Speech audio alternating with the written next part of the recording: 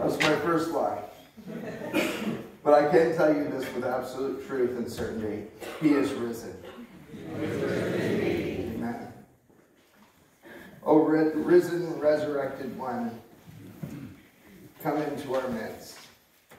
Reveal yourself now through word and sacrament.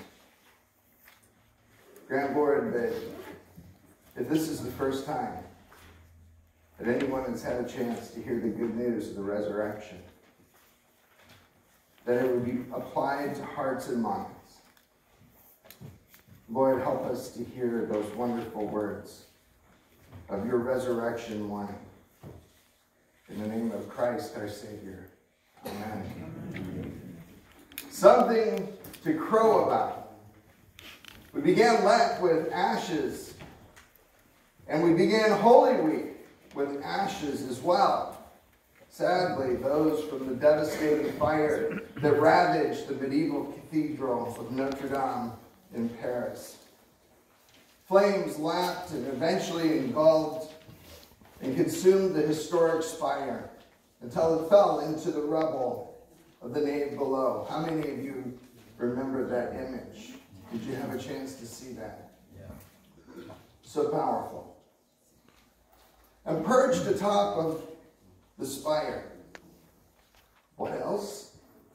A copper rooster, which according to legend happens to contain several relics, including a thorn from the crown of thorns.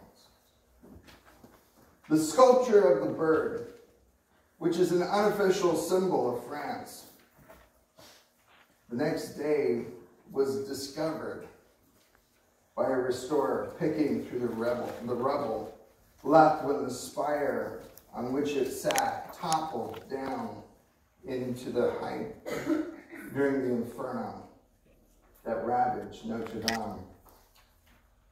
The rooster may be an unofficial symbol of France, but I happen to think there's something much more to it. I know you've heard of symbols such as butterflies for resurrection, but I would propose a different unofficial symbol, the rooster. Common, mundane, considerably less regal than an eagle, considerably less musical than many other birds, and definitely not as beautiful as our chimes and our trumpet playing this morning. Wouldn't you agree?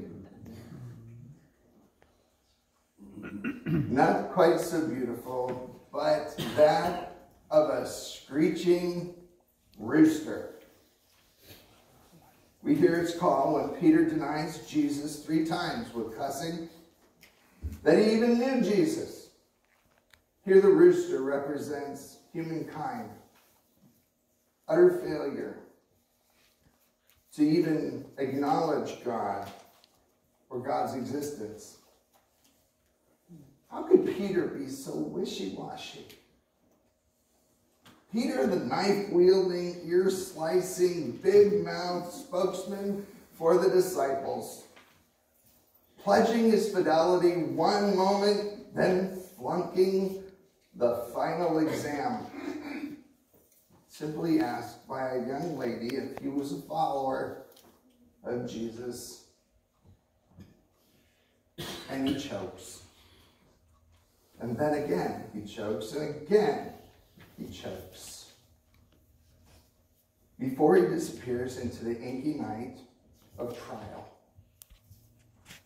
The roosters crow as prophesied, echoing in his ears. Failure, regret. Oh, to have just another chance to get it right. Have you ever been there? How do you live with yourself from that time on? I mean, the betrayal. If only there was a way to make it right. This time to be bold, to own up, to own it. His best friend is He's crucified, and where is Peter? He's not even a rooster. He's a chicken. He and everyone else, except for John the Beloved, they're all laying low. A day passes, and he can't believe his actions. Another day, and then he justifies his sin. Have you ever noticed how we do that? Another day, and each one seems even longer than the first. It seems so long, but he can't even go to the tomb, much less stand to tell others about his failure. How the master had known all along. The rough, tough fisherman failed again, just like he did when he sunk down into the water, just like he did with kind of like his overall fishing career. Skunked again. Have you ever been there? But there's another rooster. Oh, there's another rooster, all right, and that rooster is yet to crow. Another rooster ready to herald a new day, a resurrection day, a redemption day for all of our defeats. The rooster crows a new day, as if a rooster crow could roll away the stone. A rooster's crow for all the eggs we've ever laid. The resurrection day rooster, you see, means a fresh start. It means anything is possible. Healing is possible. Forgiveness is possible. Infidelity, to be forgiven for infidelity, even that's possible. You see, all bets are off when that resurrection day rooster takes his place and begins to crow for a new day. Who would have thought that a crowing rooster could sound like reveille? Who would have thought that this scratching, strutting fowl would remind us, and the devil himself, of his defeat? I bet the devil hates roosters. And it's appropriate to snicker. I'll bet he hates roosters because a rooster means that there's a new day. There's a resurrection day. Death couldn't hold him in the tomb. And the crowing bird has been a reminder ever since that new dawn. A new dawn has occurred. A new day of resurrection is here. And it's far better than any kind of news that we could ever get, or any kind of political power or person in office. The great news of this resurrection day is here. Yes, sometimes we get down and sometimes we get it wrong. And hard times will occur. But we're reminded in the scripture that tears come for a season, but joy, oh yes, joy cometh in the morning. Amen, church? Amen. God's word reminds us that every new morning begins with 3,573 promises. Because the word says that he renews his promises every day. And you think that your box gets full every morning. Imagine if all 3,573 promises of God hit your email all at once, every single day, just waiting to be opened, and each one of them heralded like the rooster, that anything is possible to those who love God. You see, the rooster is more than a symbol of resurrection.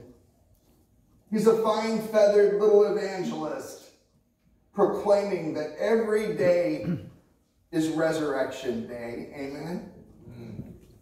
Christ is alive and has defeated sin, death, and the power of the devil.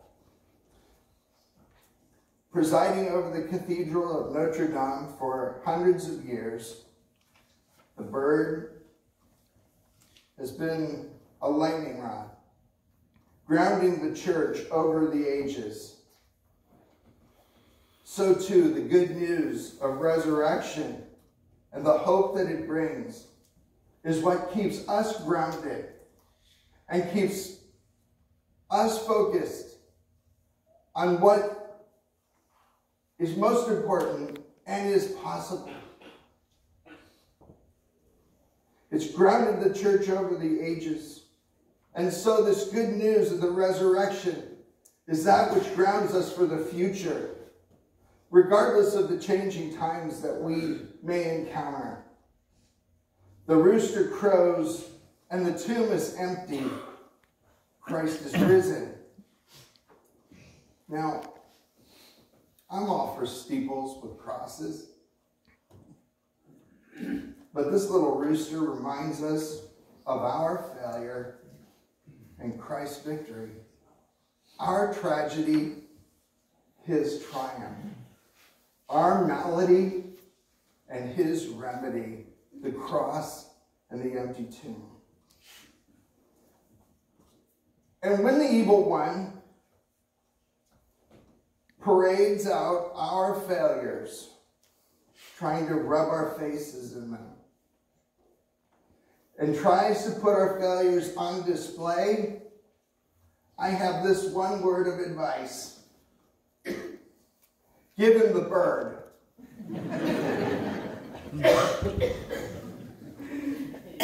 You can quote me on that. And you know the one I'm talking about. The resurrection bird. See, resurrection morning really is something to crow about. Christ is risen. He is risen indeed.